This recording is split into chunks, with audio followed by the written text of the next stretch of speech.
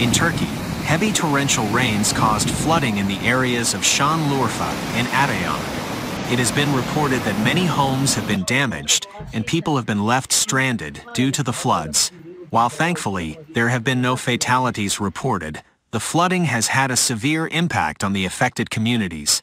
The floodwaters reportedly reached up to 2 meters high in some areas, causing significant damage to homes, businesses, and infrastructure.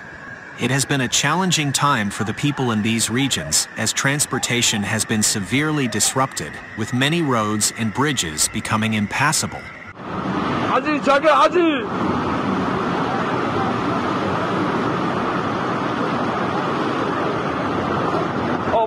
Local authorities have been working tirelessly to assist those affected by the floods. Emergency response teams have been deployed to the area to provide aid and evacuate residents in the most severely impacted areas. The Turkish Disaster and Emergency Management Presidency have also set up temporary accommodation centers to provide shelter for those displaced by the floods. People in the affected areas must remain vigilant and take necessary precautions to ensure their safety. The Turkish government has pledged to provide assistance to those affected by the floods and to take measures to prevent similar disasters from occurring in the future.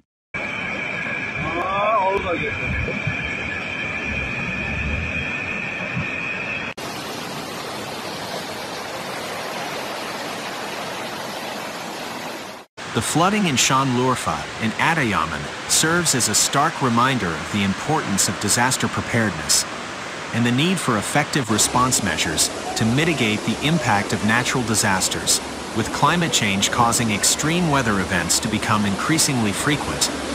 Communities must work together to build resilience and adapt to the rising risks posed by such events.